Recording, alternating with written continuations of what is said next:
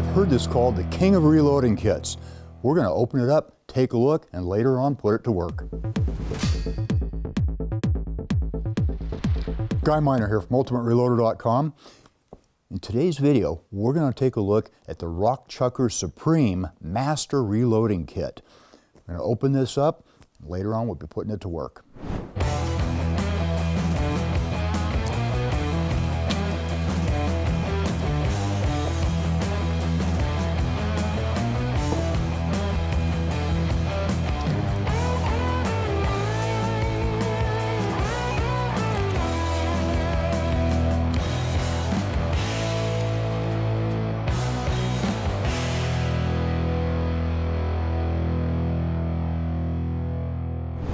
Okay, we got the kit out of the box, organized it a bit.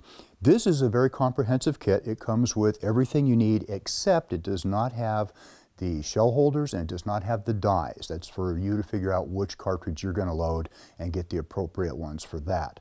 So just taking a look at these pieces, I'm not going to get into detail on how to assemble them or how they're used right now. Got our case loading block. We have here some case prep tools. Got the lube pad, a little bit of lube.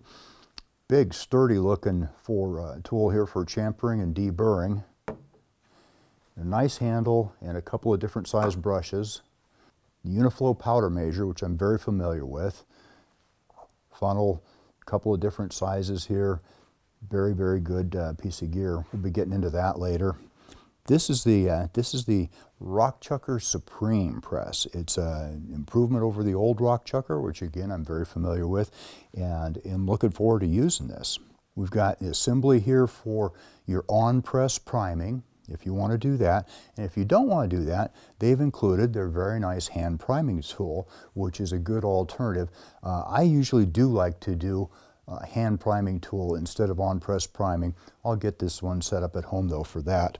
And of course we've got a real nice balance scale here that we'll be able to set up and use for a large variety. This will handle little tiny powder charges and very big powder charges too. It comes with all the instructions that you're going to need to put this thing together and use it, and also includes a very important thing, Spear's reloading manual. Reloading manual is well worth your time and effort to go ahead and get into and learn the safety steps and what all you need to know before you start reloading. What I'm going to do now is go ahead, take this stuff home, set it up on my own home bench, and get to work loading some rifle ammo. So I took all this RCBS gear home, set it up on my own bench there, and set about doing some loading with it. Now, I had to take a look and see, what do I need to load? What was I low on? Well, earlier this year, we had worked up a really good load for the 30-06 with a 130 grain Barnes TTSX bullet. We did a story on that. The velocity out of that is just phenomenal. The recoil's pretty mild, and it's a proven big game bullet, which is amazing at that light weight, but it did really good. So I said, I'm going to load some more of those because I was a little low on them. So go ahead and finish off my supply of those and load them all up.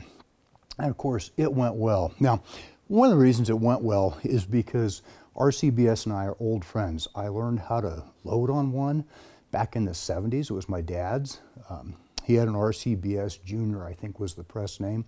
And of course, when I moved out and was on my own, I had a couple of those little Lee loaders that you beat on with a mallet. And that was how I was reloading. And then I had a chance to buy a used RCBS Rock Chucker back in the 80s. So I seized that opportunity and started loading with the big green machine, the Rock Chucker, for years, for decades. I think that was the only loading that I did for at least 15 or 20 years was on that press. And that thing and I became old buddies. We loaded our NRA high power match ammunition on it. I loaded my hunting ammunition on it. Loaded everything on it, pistol, rifle, whatever. So when I brought this home, it was interesting to see it on my, everything all green there on my bench again, because working with Ultimate Reloader here, I get a chance to work with loading gear from everybody, all these different manufacturers. It's fantastic. But I don't get to go back to good old green stuff very often.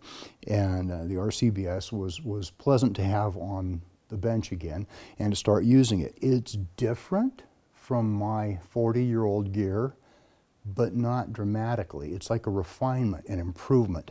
Everything on this is a little bit better than my old gear. It's more comfortable to use, more ergonomic. You know, the handle's better. The primer catch system seems to work better. Everything just functions just a little bit better. Some of that could be 40 years of wear and tear on the old stuff, but I think overall, most of this gear has been improved over the years and was actually working better. The first impressions I got with the press itself is it was still that good old big cast iron, heavy duty, strong stuff that RCBS is known for. And it was nice to see some subtle changes on it that made it easier to use. Very reliable, trouble-free loading. I find that a setup like this on your traditional O-ring frame press is best for rifle loading, where you're probably not going to be loading hundreds and hundreds of cartridges. Probably going to be loading some smaller quantities because it is a little bit slow. And it's not my favorite way to reload like pistol cartridges, for instance, where I want to load 100 at a minimum, maybe 500, maybe 1,000 rounds. It's pretty slow on a single stage press. Can you do it? Sure, absolutely. I did for many years. Not necessarily the best though. Best thing, loading rifle ammunition, centerfire rifle ammo. And what's nice about the rock chuckers, it's got tons of leverage, very easy for resizing, and a big enough opening in here you can resize some very large cases. I've done 375 H&H on it. I've concentrated with the 30-06 though. Okay, a little bit more about the load. Normally with a 30-06, I load my hunting ammo with 165, 180, 200 grain bullets even, and I have loaded some 220s. So on the heavier end, and usually using at least an H-4350 powder, slower, the slower ones, H-4350, Reloader 22, Ramshot Hunter, that kind of thing. Well, this time I was going light. I wanted a light, fast bullet, monometal bullet, all copper. I went with that Barnes 130 grain TTSX, which tested real well for us, and it is no problem with Varget getting that thing up over 3,200 feet per second, which is a pretty amazing figure for me for a 30-06. It really surprised me. Also, I have to admit, I enjoyed the light recoil from that light bullet. It was a nice sensation. My powder charge on this was 56.5 grains of Varget. Now, that's a max load according to Barnes. It's over max according to some other sources. So that would be a load work up to carefully and stop before you get there if it's giving you any kind of pressure signs. I don't normally use Varget in the 30-06, but with this weight bullet, it shines. It did a really fine job. The accuracy from this load has also been exemplary. So it's a good load, and I wanted to put more of them in there. I did take that load bear hunting this fall. However, I did not get a shot at a bear, so I can't report on anything there. So I've been loading 30-06 actually since the 60s, helping out Grandpa and my dad on their gear, and it's no stranger to me. Of course, I have RCBS die set for the 30-06 that I got quite a while ago because I load this cartridge a lot and I hunt with it a lot. It's just a good old RCBS 2-die set, one for sizing and depriming and the other one for seating the bullet. They work perfectly. Put together some good ammo, and of course with that, when the 30-06, I'm using the RCBS number 3 shell holder. Okay, you've seen the gear. I had it at home and set it up and loaded on it, so let's go ahead and take this step by step through the loading process with a few 30-06 pieces of brass here that have been once fired and cleaned. Time to get rolling. The first thing we're going to do is our case prep. Now often in my own reloading, I use a wax type of case lube.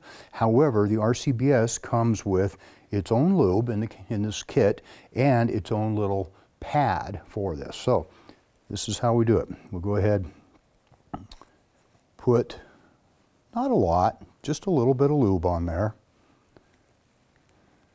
And we'll actually smear it on into the pad.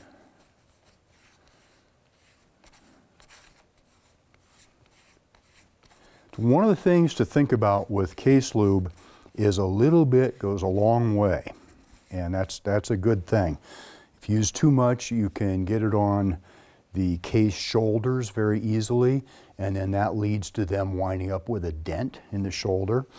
So we're just going to go ahead and take these, and I'll go ahead and do it one by one. You can actually set up a whole bunch of them if you want and roll them back and forth, but I'm just going to roll these back and forth. There, that's all it needs, just a little bit on there. We want to do inside the case mouth, and you see I put just a tiniest bit of lube on there. Go ahead and run that around in there a little bit, and it's good to go. It is ready to be resized and deprimed. And like I said, we can do several of them at once. A little bit back and forth there. Hit the neck.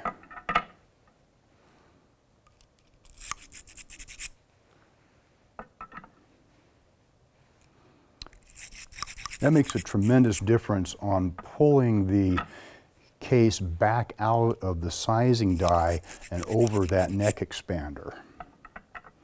And I already got this one. So now they're all cleaned and lubed, and what I'm going to do next is do just a little bit of work here with my chamfering and deburring tool on each one.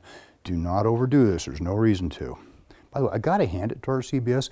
This is much bigger than the old ones, and it's a lot easier to get a hold of. I like it, very comfortable to use. I forgot to do the deburr on that first one. There we go. So this is chamfering, and all you're trying to do is break the edge of that case mouth and then take any burrs off the outside. That's all you're doing. It does not have to. Don't sit there and try to use it as a reamer or use this as a substitute as a case trimmer or something. That doesn't work out real well. For case prep, that's all we're going to do. Time to move on to sizing and depriming. Okay, we're going to take our cleaned and lubed cases. They're all ready to go, and I'm going to go ahead and run them on in here in the RCBS. We're going to size, deprime, and reprime all right here on the press. This has actually got a pretty cool little on-press priming system.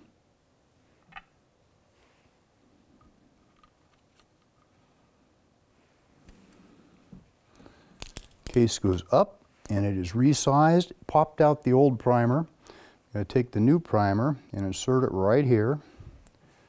Watch as this comes down and that primer arm goes in there, and then I give it just a little bit of a shove there at the end, seat that primer. My case is good to go. And let's do that again. I could also put this new primer in here when it's in this position, which in some ways is a little bit easier. This is not as fast as most of the off-press priming systems or a more automated type priming system, but it does work very well.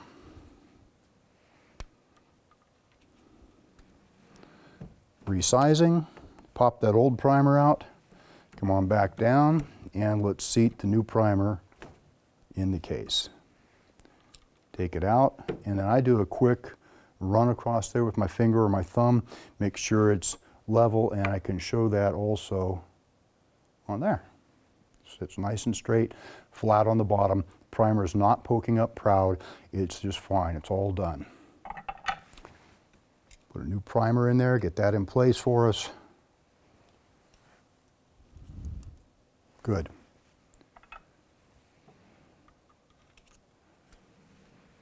Resized and deprimed. Come on back down and seat the new primer.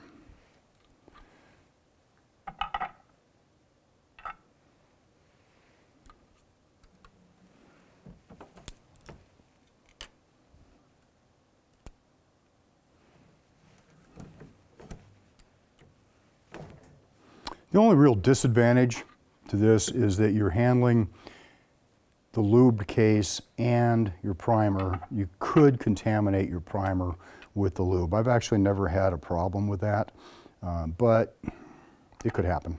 So rather than risk the contaminating your primer with the lube from the shell casing, that's a good time to consider the use of a hand primer and prime off the press. There we go. They are all resized, deprimed, and reprimed. Okay, it's time to get some of our varget into our 30-06 cases. And what I did here was I took the mechanical scale and I went ahead and used this little dial over here on the end to get it level, it zeroed out, and now I've got it set for 56.5 grains of varget, which is proven safe in my rifle, but remember, be careful and work up to that if you even want to go up to that max level load. Then I was trying to dispense some powder charges with this mounted on the bench, but we didn't have a really good solid setup to do that. Couple of options there are. One, RCBS makes a very nice elevated powder stand that would work just terrific on that. I've used it before, they work fine. But I wanted to stick mostly with the equipment provided in this particular kit. So I went ahead and moved it on up here on top of the press. I'm actually using my seating die to hold that powder measure there. And we'll go ahead and get these cases charged. I made another addition to the kit though that I'm using, and that was to pull my old RCBS powder trickler out and add it to the kit, or to my setup here, because what I'm trying to do is dispense just slightly under 56.5 grains and then bring it up to that exactly by using the powder trickler. You can get around that pretty handily by using a ball type powder. I found when I'm using Ramshot Hunter powder, it meters very, very nicely. Most of the ball powders do. This is a stick powder. They're not big sticks. Varget flows pretty good through a measure like this, but they are sticks, and it's going to vary a little bit more than typical ball powder would. The Uniflow powder measure should be very familiar with it to a lot of people that may have used the RCBS before.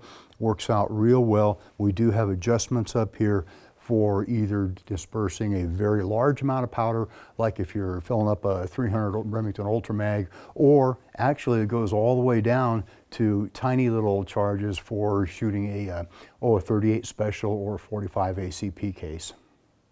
So let's get going, get some of these charged up.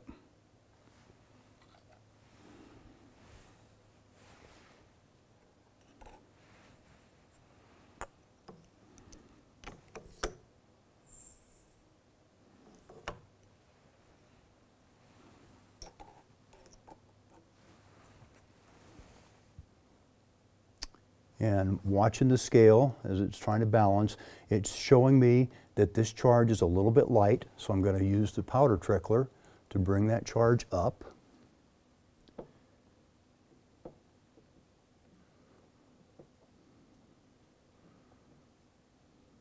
And you can see it's just about perfect.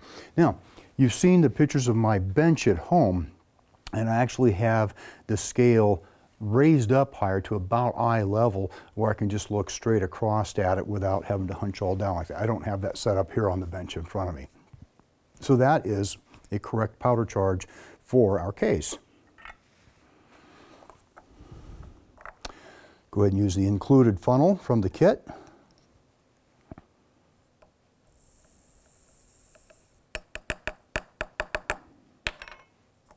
There we go.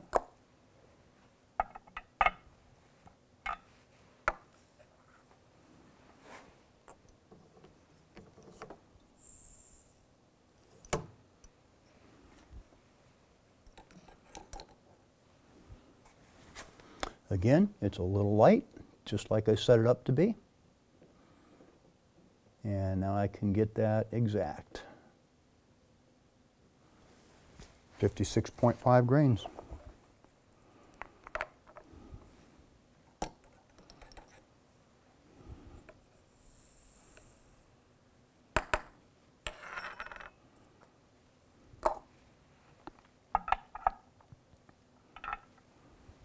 Started using Hodgdon's Varget a long time ago for my 308 match loads. When it came out and I became aware of Varget, it was a huge improvement with my match shooting. I got much better velocities and just as good of accuracy. I was doing a lot of 600-yard and even 600-meter matches at that point, and it worked out great. I could shoot all year round, very temperature insensitive. Also, it turns out that makes for a great powder for hunting loads for the 308. And now, for the 30-06, now that I've discovered this new high-speed, fast little bullet. It's pretty impressive when your 30-06 is getting 3,200 feet per second or more with a real live hunting bullet.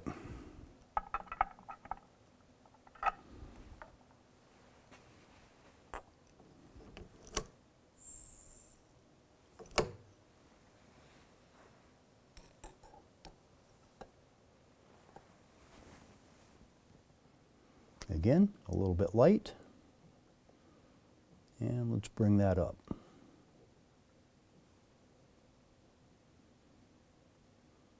There we go.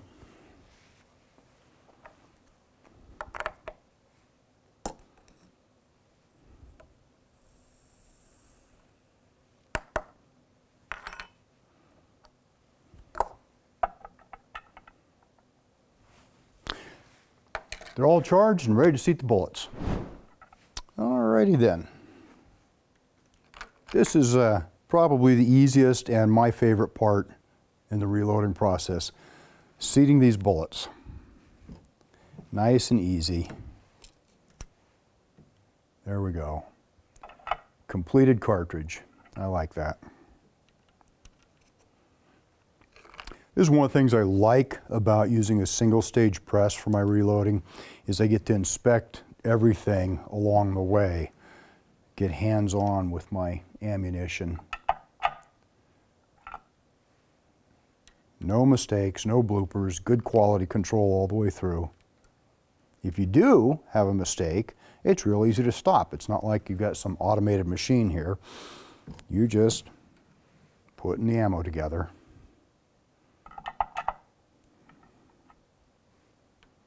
Step by step. Oh, something I forgot to mention for this, you can just flip the primer arm out of the way. That might make things a little easier. Smooth things out a bit.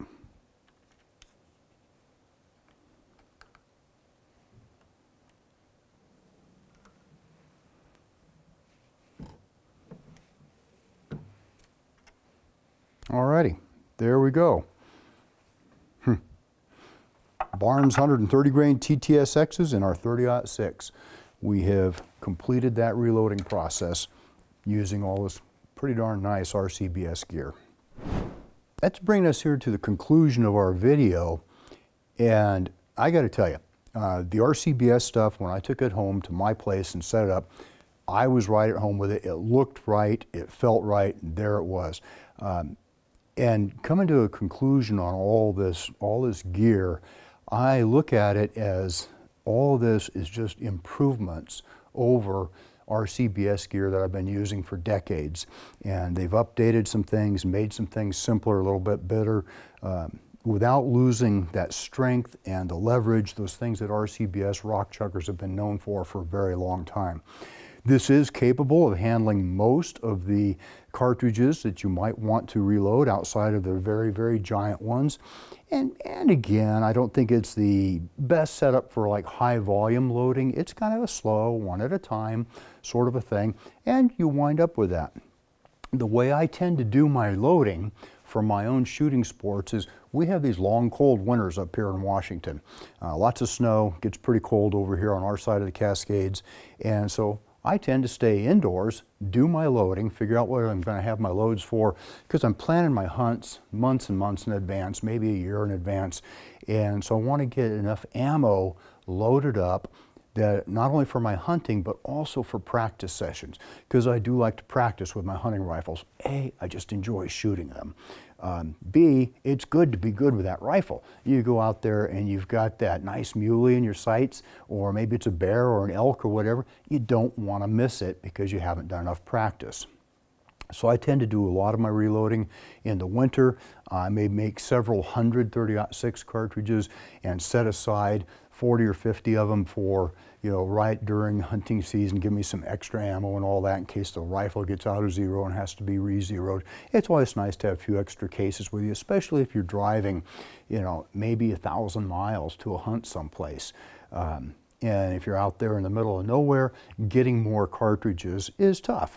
So I stockpile my ammo and then dole it out over the year using it. I'll do a lot of practice with my 22s early in the season, and then as the hunting season starts coming closer and closer, I'll move into shooting my 30-06, 25-06, 7 mag, whatever I'm going to hunt with, and start using that more and more often.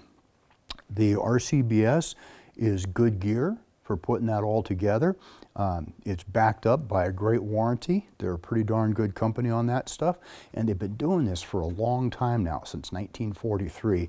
I think they've got it down real well, and I'm happy to see that the quality is remaining very nice and high. What I want to know is, are you using RCBS gear for some of your hand loading? How long have you been using it, and have you used their Supreme Master Kit? It is, to me, it looks like a real good way to get started. There's a few things you probably want to add, but it's a good way to get started. So if you've used that, or you want to use it, or you've got a question or two about it, drop a comment and we'll have a discussion. That's it for this video, and it's time to wrap it up. I hope you enjoyed this video. Don't forget to like and subscribe. Also, we're on Facebook, YouTube, Rumble, where we've got unrestricted content, and Instagram. Make sure to follow us on all those channels. Ultimate Reloader also has a commercial solutions division serving law enforcement, the military, and the gun industry. We have some unique capabilities, including a comprehensive suite of recoil testing and evaluation capabilities, trigger profiling, and more. If you're interested in custom rifles like what we build here on the channel, or gunsmithing services, you're going to want to go to rifles.ultimatereloader.com and get on the wait list. If you want to learn lucrative gunsmithing like what I show here on the channel, including building custom rifles and Cerakote plus a whole bunch more, you're going to want to check out the Colorado School of Trades, schooloftrades.edu. Thanks again for watching.